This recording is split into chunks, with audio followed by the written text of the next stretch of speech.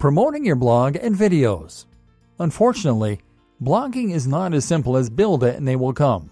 Although regularly posting on Instagram and on YouTube will help this.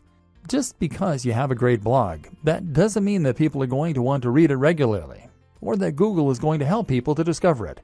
So how do you get the word out? There are a number of different strategies, but I'm going to focus on the most important ones and look at this from the perspective of a top blogger, rather than your conventional internet marketer. Share your posts. Actually, the most important thing you can do to start building an audience for your blog post is to share those blog posts. There are a number of ways you can do that, and chances are that with experimentation, you'll find what works for you and what doesn't. A great option for many people is Reddit. Find the subreddit that is most relevant to your niche, and then post your blog post in here, making sure that they have titles that will grab attention, but also being mindful not to get banned from the community for spam. If you get lots of upvotes, which happens occasionally, it can lead to thousands of new visitors in a single day. Similar is Google Plus communities. These tend to be a little less strict than Reddit, but will still yield plenty of new visitors and hits on your site.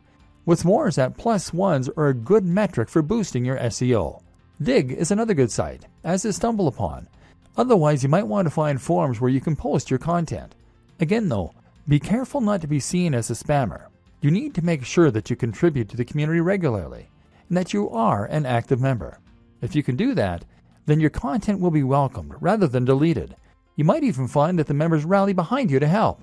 Make a mailing list. Finally, make sure you have a mailing list. This is a way to make sure you are capturing the details of each new person that visits your site so that you can market to them later on. This way, you can share what you're doing and promote your new posts directly in their inbox, which is much more direct and personal than going through social media. Influencer marketing and guest posting. One of the most powerful ways to get more people to visit your site is with influencer marketing. This means that you're going to exchange links with other big players in your niche, or give each other a shout out. This happens on YouTube a lot, where one creator might make a video featuring another, and then they do the same thing in exchange. Either way, influencer marketing allows you to gain access to a huge audience that someone else has gone to the trouble of building. If you try and contact the top blogger in your niche, then of course you can expect to be told where to go. But if you choose someone at a similar level as yourself, then you can help each other and then build up from there. Even if they're smaller than you, you can still help each other. This is also why it's such a good idea to attend networking events as a blogger. If you do this, then you can find people to work with and make a much bigger impression by speaking in person. This way you become almost real friends, and they will feel practically obligated to answer your emails and help. Similar to influencer marketing is guest blogging. Here, you simply create a free guest post to give to another blog, and the only proviso is that they have to include a link back to your site, often with a short bio if they publish it. This means writing content and then reaching out to big blogs. Again, start a little smaller and work your way up, and don't be afraid to ask. If you're passionate about what you do, then you'll be surprised how often you get a good response. Again though, this is why it's so important that you know and love your topic, and that your site looks professional. Top brands don't want to associate with lesser brands. SEO. I'm not going to go into detail about this here. This is not a training on SEO, but suffice to say that if you want your site to do well, then a little search engine optimization certainly doesn't hurt. Spend some time learning the basics of SEO, and make sure that your on-page content is up to scratch. Don't cram keywords though, and don't write for the search engines. Write for your audience, and just make sure that you are naturally using related language and ideally the occasional synonym or keyword. It doesn't hurt to do some basic research about what kinds of things people are searching for in the niche either.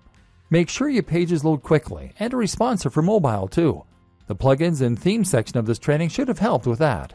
The most important part of SEO is to have a diverse and organic looking backlinks profile, and to get links from the biggest sites you can.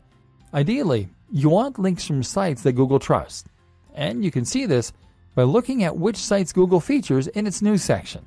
If you can't get links from them, then get links from people that they have linked to. Think of this like a game of degrees of separation. Combine this with links that you acquire from people who want to share your content because it is of such high quality. This is why it's so important to write for people and not bots. Nothing beats real links from real people. One last tip. One last tip when it comes to marketing is to look after your fans. If you've ever read the book 1000 True Fans, then you'll know the concept that having a number of true fans can be enough to promote your business and ensure it's a massive success. Answer messages and look after each and every person that shows an interest in your brand. This is what you've been working for, so why would you ignore them?